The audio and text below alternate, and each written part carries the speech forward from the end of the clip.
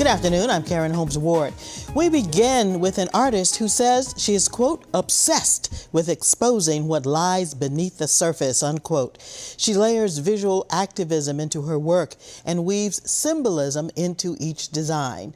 Her series, Rewriting History, consists of photographs that look like paintings and period gowns made out of paper.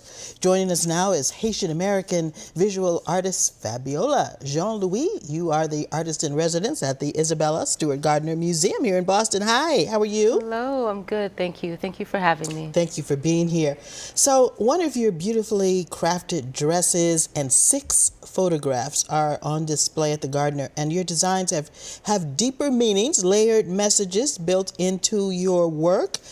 Describe what we see and what is not immediately obvious in this work. It's called Garden Dress 2. The dress, if you're just looking at the dress, it looks like, you know, there's no real story behind it because we already know what the narrative would be. The assumption is that it would not be a Black woman wearing it. Mm-hmm. And so it became important for me to change that narrative or to vandalize old narratives by placing Black women in paper dresses to tell a different story about injustice, about hope, memory.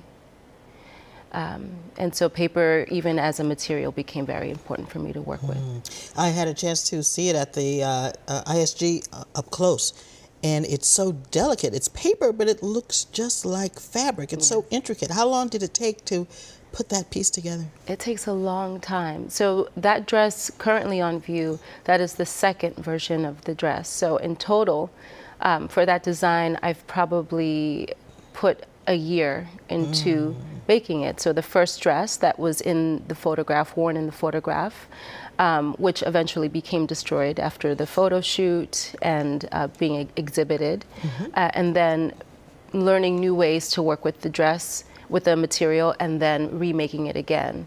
And so I would say 5 or 6 months. It's beautiful, absolutely beautiful. If you would explain more about how visual activism is present in your work. And we're going to show Madame Beauvoir's painting here.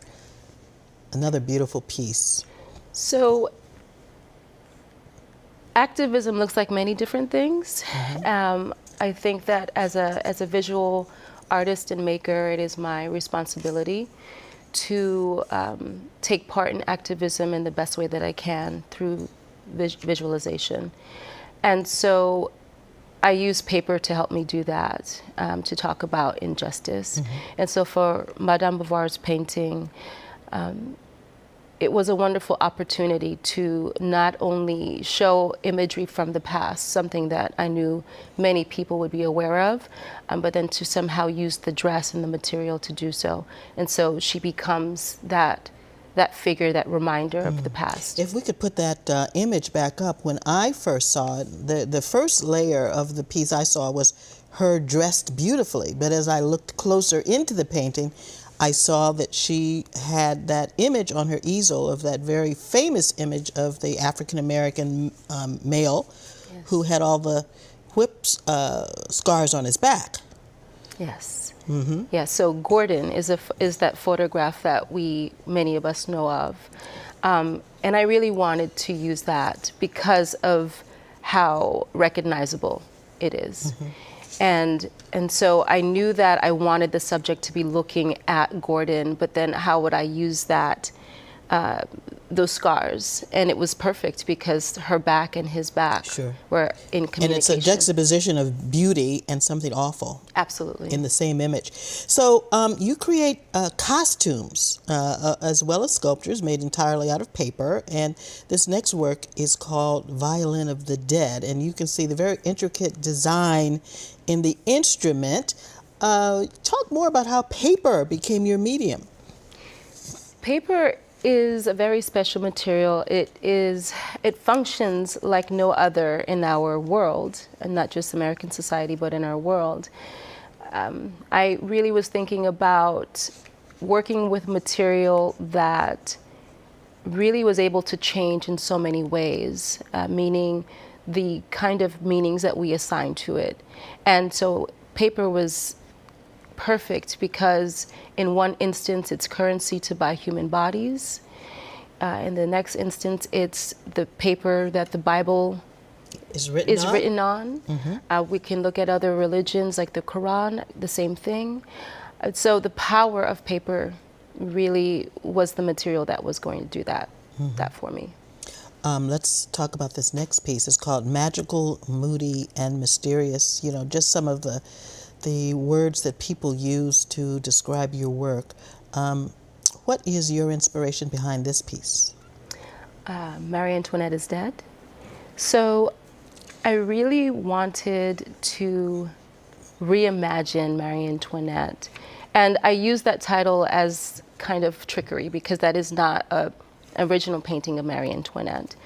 But I used the name because it was another recognizable thing. And I really wanted to talk about greed and excess and things like that. But then I also wanted to bring into the picture the things that Black communities have lost throughout time as identity. One of those things for us are spiritual practices. And so in that painting, I put the small little altar there. I put the quote unquote voodoo doll in her lap to start talking about identity. And it's a juxtaposition again of images. Exactly. Very layered, and you have to look close to see that symbolism that you've built into these beautiful pieces. That's right. And the subject is sitting in her power. She's not sitting as a victim. She's sitting as someone who is claiming space and is very joyful and is owning her identity as well. Now, you have some thoughts about labeling. How do you feel about being referred to as a Black female artist? You know, I honestly, I don't mind because my avatar, that's what I call it, my avatar is Haitian, is a woman, is an artist. The only thing that I've really worked to change in calling myself an artist is I've switched that for maker. I prefer maker because that's really what I do. But everything else, I think, you know, it's accurate. I guess for my avatar, that's fine. It works. Labels. You know. But the new people need to categorize. People always need to put people into a little. Yes, to understand. But as the work pushes forward, labels really start to shed away. Now, what message do you hope people who experience your work will receive? I honestly, I want my viewers to experience my work through feelings, memory, to remember something that is so much deeper than the surface. My goal is always to get to the soul and the heart of things, and that's the most important thing for me. Well, the pieces are breathtaking. Thank you. Thank you very much for being here. Fabiola Jean-Louis, Rewriting History is on display at the Isabella Stewart Gardner Museum through January 15th.